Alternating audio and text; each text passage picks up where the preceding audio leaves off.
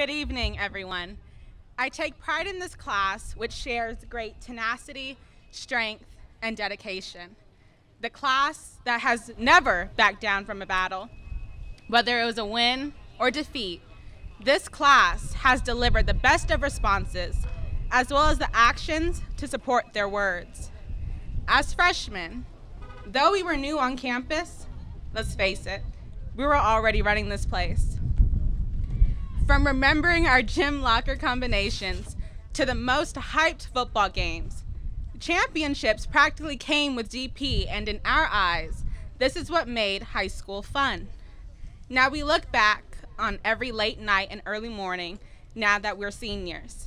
We look back on the many cups of coffee that our parents and doctors didn't recommend, but we absolutely needed, and the countless amounts of paper and ink that were used to turn in those gruesome English essays, which, by the way, were enough to break the library printer about 1,000 times, but that's okay.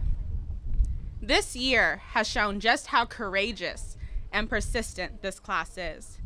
No matter the hardships or discouragements, we still rocked this year.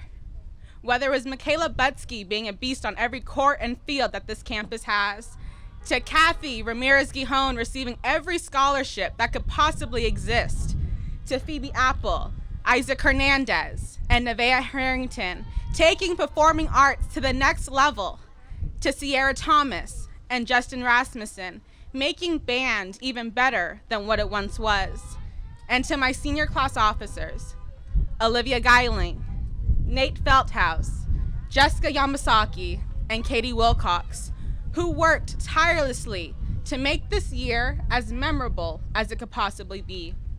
There is no doubt that our class made an impact on this campus. As we started the year off with our senior sunrise, we were celebrating our last year of our life at DP. Our new turf and field got to be broken in. The class who had the biggest homecoming court that DP had ever seen. How does a school really feature over 50 clubs and organizations, 14 princes and 15 princesses within 20 minutes? Come on. Only our senior class advisor, Debbie DeLawan-Bowe, could pull that off. We reflect on the times we were supporting our athletes at a game, gathering in the Greek for a pep rally, or celebrating our peers' college acceptances.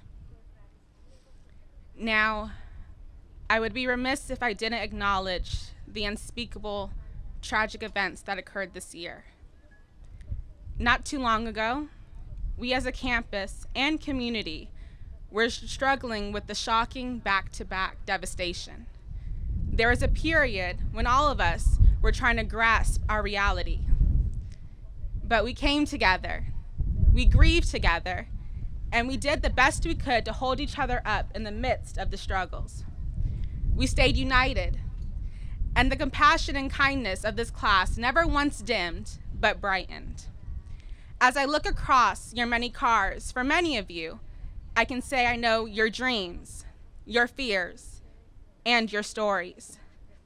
While being the first ever African-American senior class president of Dos Pueblos, especially during a time like this, I couldn't be more honored to serve such diverse, authentic, and supportive individuals such as yourselves.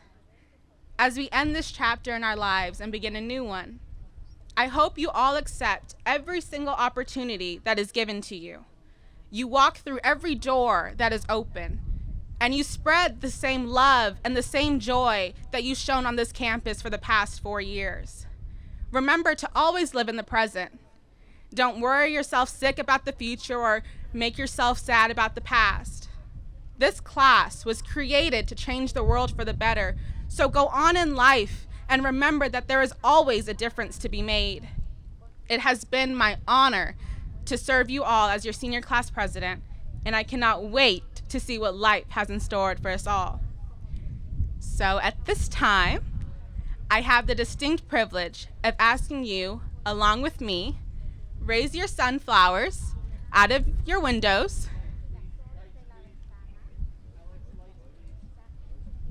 Everyone have their sunflowers out their windows. And with me, move your tassel from your right to your left. Congratulations, my fellow seniors, the class of 2020.